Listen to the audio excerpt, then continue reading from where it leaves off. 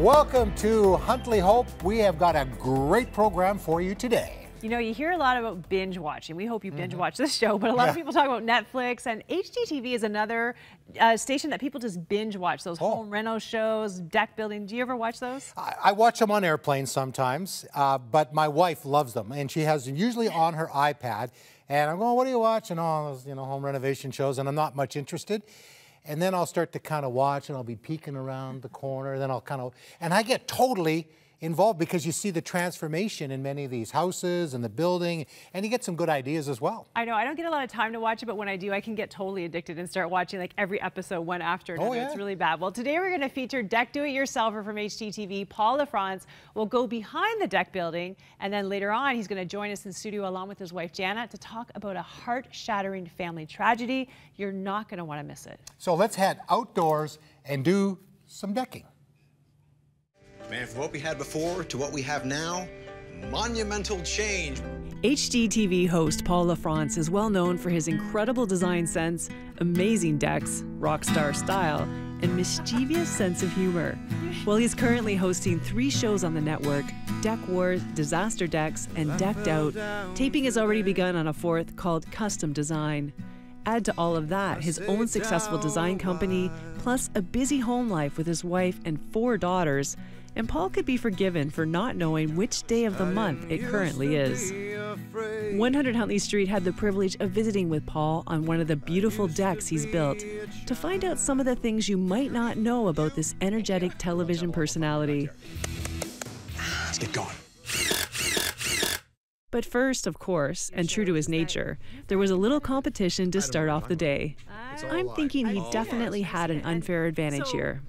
You want to do a little competition here. I don't know what I think about this. Well, I believe that you have skill maybe that you don't know about. Do you handle pressure well? Yeah? Yeah, of course. We're being authentic, right? Why do you have such fear in your eyes? Okay, so. Yeah. 5 screws. Yeah. And on your marks, get set, go. There's 1. So cute. There's 2. You're doing very well. There's 3. You're killing it. Ah! Oh, watch the sharp end. I believe in you. There's 4. You're doing very well. I don't think so. And there's 5. Okay. Give me the bad news. 17.56 seconds. Oh, man. My first time, though. It was your first time. But just imagine the pressure I'm feeling right now. All right, and go. Oh, wait, don't drop it. It's going way too fast. Oh. Did I keep my reputation? 8.61. Oh, full 10 seconds. Well, 9 seconds, really. 9 seconds, yeah. 9 seconds. I was hoping to not just beat you, I was hoping to decimate you. And that just isn't good enough. But I'm not competitive. I'm not competitive. But you've been doing this, so what's your best time ever? My best time ever is 6.5 seconds. Okay. So I'm slow today. You were. I was distracted. But you were being kind to me, actually. You're probably just trying to make me look good. No, really, that was terrible for me. Yeah, so you should feel good. I was flustered. I was very flustered. You beat me by almost 9 seconds when you were being terrible. Yeah. Thankfully, the competitive portion of our day was over, and we could sit down to talk about Paul's faith, family, and what it's really like to work with him. And I'm surrounded by a wonderful team of people that will help me, bring what's in my zany head into reality. But by being a creative person and having an unwillingness to compromise creatively, which when you have deadlines and networks and you have to deliver and this, that, and the other, that can be stressful. And so I can be a very big pain in the butt to work with on that capacity because I cannot compromise the creation. So that's tiring, but it's rewarding. One of the things that I noticed talking to you is that fame doesn't have you. This role doesn't own you. And people might think that's just how you came out of the womb, just not caring. But I know from when you started that story that you left deck building to start your own business to where you are today, actually has a lot of painful moments. And we don't have time to unpack it all, but can you just give me a sense of how God has brought you to this place where you have all this, but you don't care about it? Yeah.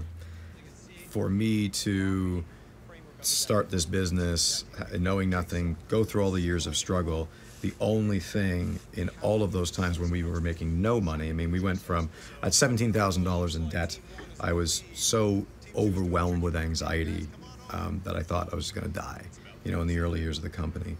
At $80,000 in debt, I had it out with God.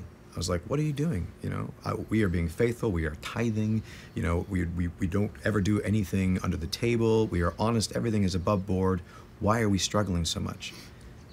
And God just said to me very clearly, he said, with where I'm taking you, I need you to trust me no matter what. Will you be willing to do that? And I was like,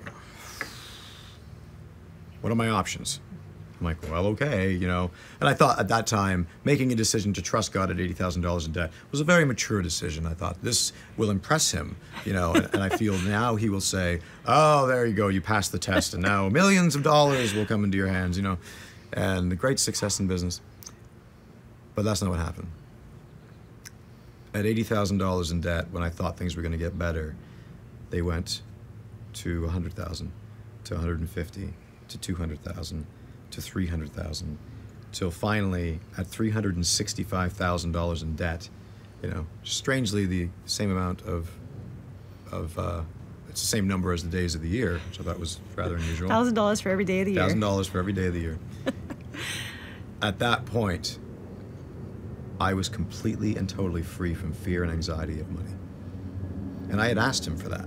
I had asked him to be free from the things that control people in this world, you know, and I had the revelation then, and then he showed me something, and he said, Paul, do you realize that in the culture that you live in Western culture, most people wake up every single day under a humongous demonic lie that says everything you have can be taken away from you just like that, unless you do everything you can to prevent it.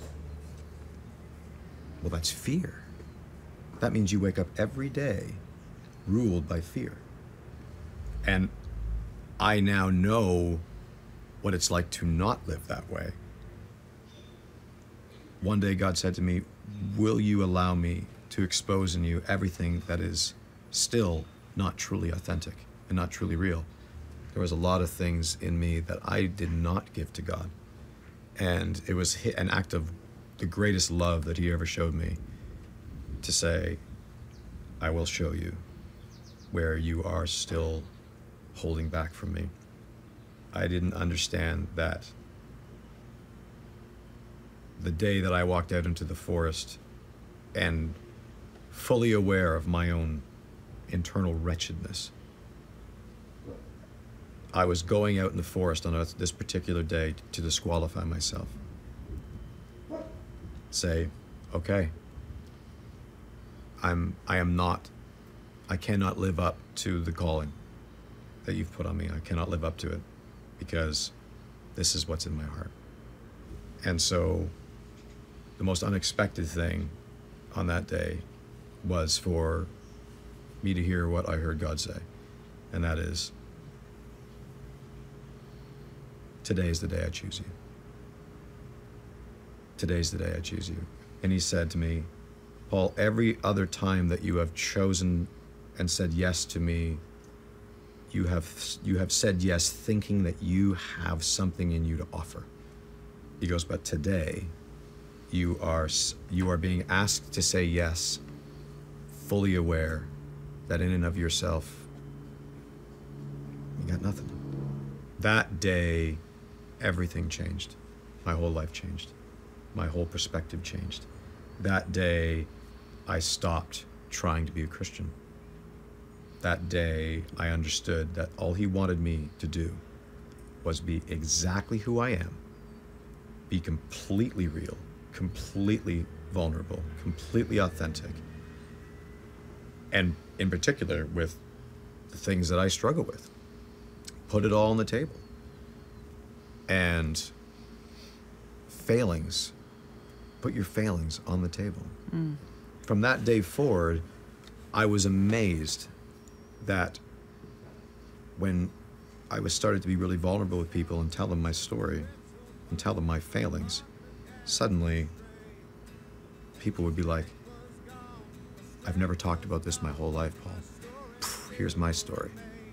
And I'm going, what is that? Did you just lay your heart out and trust me with that? And I feel God tap me on the shoulder going, yeah, they did, because you put yours out there first. I don't go knocking on people's doors. I don't start conversations about Jesus, ever. people ask me. I'm not advertising that I'm a Christian. People just come up and they say, what is different about you? Let me introduce you to my friend, you know.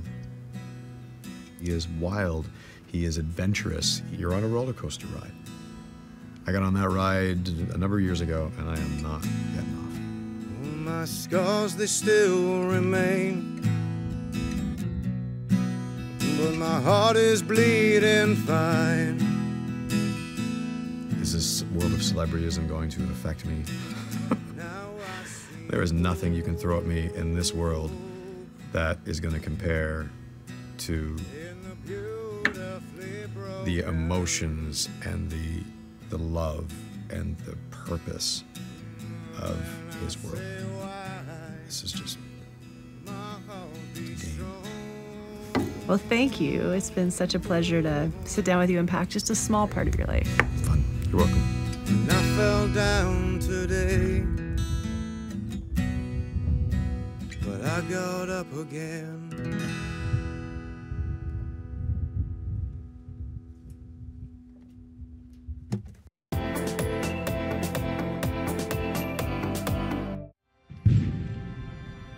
God's love is like a fire. When it ignites and when it spreads, it can transform anyone.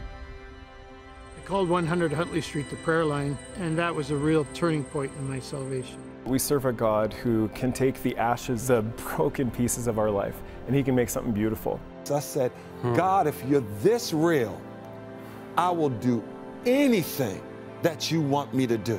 God's love story can inspire anyone to make a difference in the lives of people around the world. We are very sure, we are very optimistic about our future because we know we will plant, we will have water to drink. You become influential by setting a new pace. The gospel is timeless. Every single person has a story, but we're all part of God's greater story, which is the greatest story of all.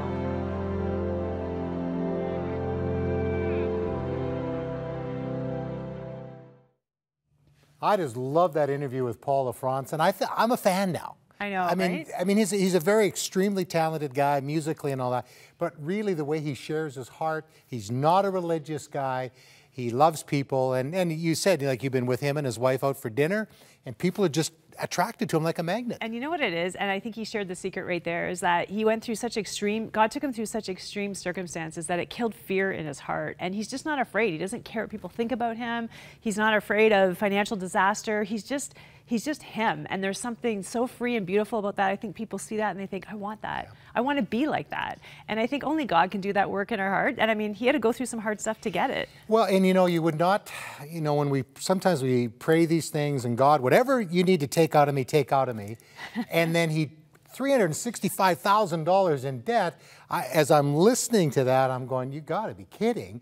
But it's what broke the financial fear of him and being in debt. Now, certainly that is not, economists would not give you, or you know, financial planners, that's not the way you do it. But in Paul's case, it broke something. And now look at, you know, it's like he was broken, totally hit the bottom and financially, and then the Lord has raised him up, and he can handle the success now that he's had. And sometimes God takes us through tough things for that very reason, you know, and it's stories like this that I think it's so important that we share. That's why we're so passionate about 100 Huntley Street and Huntley Hope and continuing to be here to bring stories like this across Canada, because we need to hear it. Like, you need to hear it, I need to hear it, you need to hear it. Builds our faith. It absolutely does. It challenges us in every way. And we just want to invite you today to partner with us and help us go strong, you know, every single week with this show, Huntley Hope Across Canada. We just value your support, your prayers, especially your encouragement, also your financial support. You know, if this show has ministered to you and you've been encouraged by it, please help us continue that. You can give us a call at 1-800-265-3100. You can go to 100huntley.com. Lots of ways to give. You know, and Cheryl, it has not been easy for the Lafrance family, even in their marriage and their family. Absolutely. Up next, the heart-shattering tragedy that struck Paul and Diana Lafrance. Here's that interview.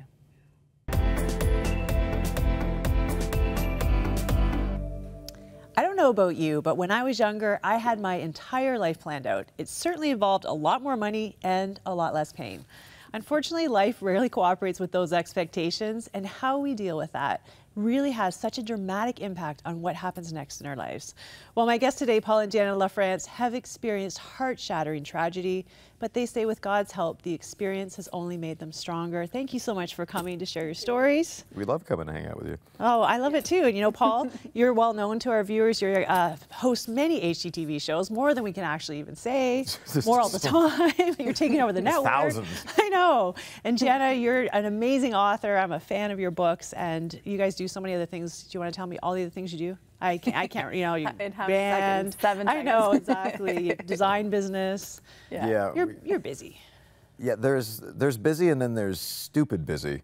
And I think a lot of people often are asking us, like, how do you do it? And we're like, we have no idea. I know. I don't know how you do it either. With four girls in the house that are all in that hormonal stage right now, there's a lot of holding each other and just whispering in each other's And then ear, there's going, nothing to say. It's just a silent embrace.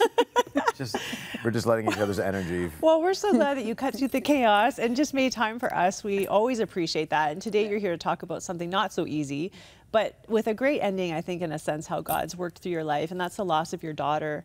Do you want to tell me a little bit? Jana, why don't you start? Well, when we first got married, we kind of thought we wanted to wait for quite a while before we had any kids, because we were really involved with ministry and, you know, wanted to travel and, you know, have alone time. And a friend of ours, Curtis Hines, said, you guys just wait. You guys are going to wake up one day and realize there's something missing. So sure enough, we ended up getting pregnant. We'd only been married for about two and a half years, I think. Yeah, and she was born, but she just never took a breath. So it was a bit of it kind of perplexed the medical community and the doctors and midwives who were involved, just because they had her hooked up to heart monitors and stuff during the labor, and everything was strong and normal. So for them, it was like, they called it the God factor. God factor. Yeah. It's up-and-coming obstetricians. Yeah. Where they've actually asked permission to use the story and her heart monitor to teach physicians to look at it and say, okay, now can you see anything abnormal with this, and analyze it, and so that they could say that this child didn't survive. And I think those are those unexpected curveballs we talked about at the beginning here, is just that you're serving God. You know, He's in your life. You've given everything to Him. You're going to have a baby. It's like the best time of your life. And then He takes her, basically. Yeah. Paul, how did you deal with that? Well, let's just say that up until that point in my life, I had a pretty good temper. Like I could fly off the handle pretty easily. And she can attest to that, because we had some pretty good fights. Uh-oh. But what was unexplainable after that happened was I was not angry for a single moment. And that's how I knew there was a lot more going on, because, you know, talk about an injustice, right? I mean, everything's normal, everything's fine, and she's just like that. She was gone, and it just literally felt like for the next little while we were in this God bubble, and there was something very, I mean, something you wouldn't wish on anybody, but there was something that now looking back, very important about that season, in understanding what our heart's desire was, and that is, like, this is about you and you alone. And the one thing that was always the greatest connection between us was just, you know, neither of us had met another person that had the same desire, just to be like, we don't want any games, we don't want to play church, we want you and you alone. That's the goal. It's not about what we're going to do. It's not about, you know, climbing some church ladder. It is you. And so what we learned out of that was completely and utterly unexpected. But at that time, I mean, we both had these ridiculous visions of the same thing, of this little 5-year-old girl, you know, coming in. You know, she saw it in the hospital room, and had Jan's little ski jump nose, you know, and it was like, I'm okay. And I had seen the exact same picture a little while later. Mm-hmm. And so what God had said to both of us in the time ahead is just some phenomenal things that changed our lives. So God's so real to you in this recovery from this horrible loss. And, you know, to make this story make sense, you have 4 daughters now. Yeah. You lost a daughter, you have 4 daughters. So that, what God was saying, he has fulfilled. And they're beautiful daughters, and you've named them such beautiful names. You actually commissioned an artist. And here's another God moment. Oh, it's just like he's littered your life with these God moments after this tragedy. How much time do you have? We're actually running out of time. So tell me the story. Go. Tell me the story of the paintings that you commissioned for your daughters. Okay, I'll tell you the story because I'm faster. True. We have a good friend named Heather, Heather Sinnott, and she's a fantastic painter. Paul commissioned her to do actually a few paintings, and he designed and built a deck at her place and her husband's place. But we asked her if she would paint each of the girls' names.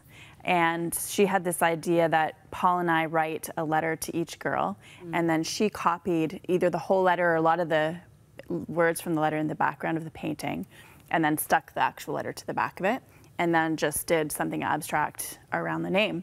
So they're amazing, these 4 beautiful things. We have pictures of them, I think, Okay, and she just followed God's leading on what colors to use and everything like that. There's your daughter's Glory. Yeah. And what's the next one? Hope. Yeah. Beautiful. Yeah. And Promise. Promise and Rhea. Rhea. Yeah. And so anyways, a while later, I got this message from Heather saying, this crazy thing happened. She said, when I was getting ready to paint these pieces, I was getting into worship and just really wanted to hear from God, like how to do them and what colors to use. And I did like a practice piece, like just an initial one to get into the headspace. And I found myself painting the name Grace, or the word grace. And she knew nothing about Chris. So she did this painting, Grace, and the colors and everything else, and she kept it because it wasn't relevant to us, right? Yeah, there it is. Right so, yeah. So she just put that, you know, on her own wall and gave us the 4 paintings, and that was it. But then, like, a year or 2 years later, she read a blog essay that I wrote about losing Chris and was like, oh my gosh, because Chris is Greek for grace. And she was like, this was meant to be for them. She did the painting at the same time. Oldest daughter. Yeah. And just felt stupid because she was like, I don't know why I did this, and she just left it aside. And I think because for the 2 of you, you say you have $5, like $5. $5. Yeah, $5. $5 because she's so real to you. Like you had visions of her in heaven. You know that she's your daughter. Yeah. Yeah. Here's, I cannot stress enough how, particularly in our culture, we just want to avoid suffering like the plague, right? This is a temporary time that we are here, and things are not what they seem. And the closer you get to God, the more you realize that things are not what they seem. And you know, a number of years later, I had an experience with God where He literally, it was as real as you sitting right there. And He was like, if I could give you your daughter back in exchange for what you have learned about me in that period of time, as a man of sorrows acquainted with grief, and you're kind of going, I don't want that. That part that's uncomfortable. I don't, sorrow and grief, no thank you, you know. So He said, would you take it? Would you take that opportunity? Her back in exchange for what you've learned from me? And I was like, not a chance. Not a chance. I absolutely knew without a shadow of a doubt, I know where she is, Jana knows where she is. I know that if that had not taken place, I would have had 5 daughters, but I would have missed all 5 of them because I would have been just so busy with life. And now I have 4 daughters. I know where my 5th one is, and those 4 girls know every day how precious and valuable they are, and I would not have known that.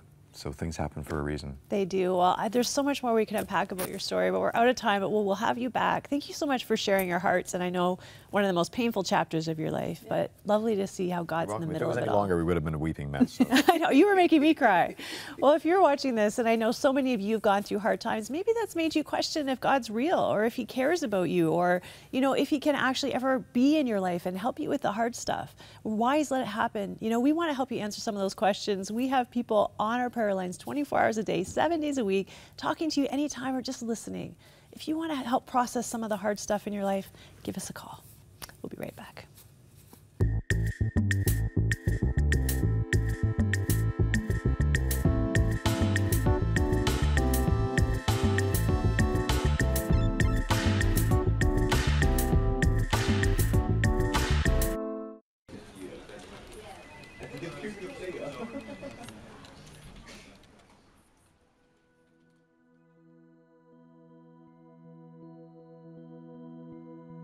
It surrounds you.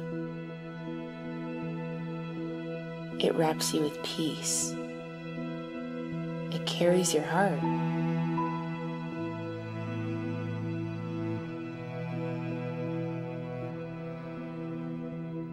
When the days are dark, when the questions are hard, and the answers are far from reach,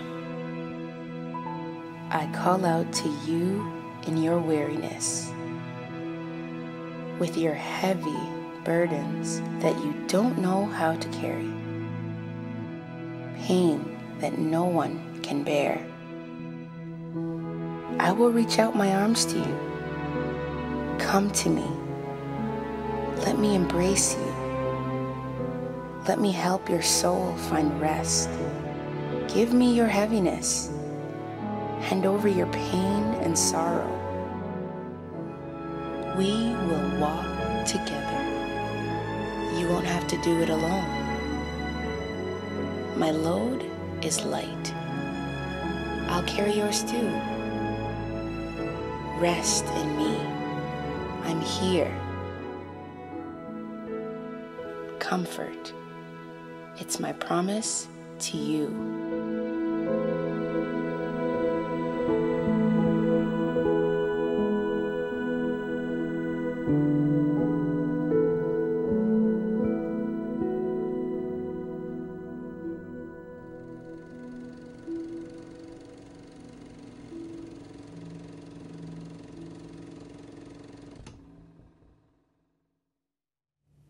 And God's promises are real. You know, as a dad, and I have 3 daughters and a son, and listening to their story, losing a daughter for no medical reason, I was just, you know, just awestruck by how the Lord has turned that around. And for Paul just to be so honest in saying that for what he learned, he would not want to exchange, because he knows where his, you know, his daughter is.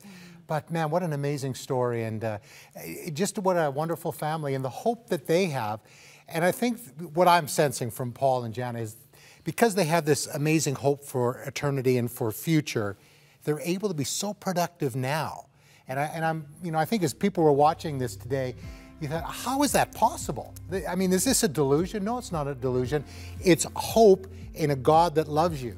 That's why Jesus came. He came to die, to, you know, so we could be with a righteous and holy God, spend eternity with Him. And Cheryl, that is the great hope. And this family is living it, and what an inspiration. One of the things I love about Paul and Jana, and you probably saw in that interview, is he is so determined to go after God with all of his heart, soul, and mind. No matter what the cost, he's going to keep pursuing God. And the benefit of that is that he's free in a way that many of us are still on the journey to, myself included. He challenges me, and I love that about him, because I'm like, yeah, God, there's more, and I want to be so committed. And I have to agree with him. The hard places in my life are where I've learned the biggest lessons.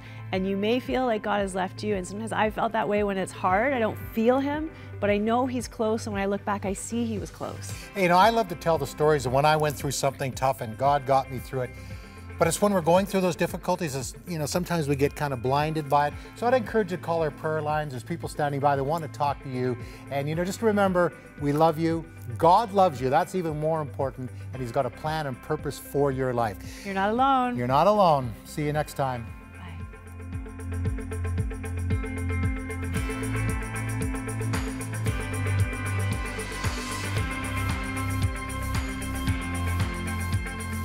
Thank you for your ongoing support of Crossroads, a member of the Canadian Council of Christian Charities. You can write to Crossroads, P.O. Box 5100, Burlington, Ontario, L7R 4M2.